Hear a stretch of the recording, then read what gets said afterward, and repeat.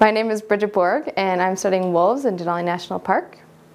We've been collecting data on when and where wildlife is seen along the park road for over 15 years now.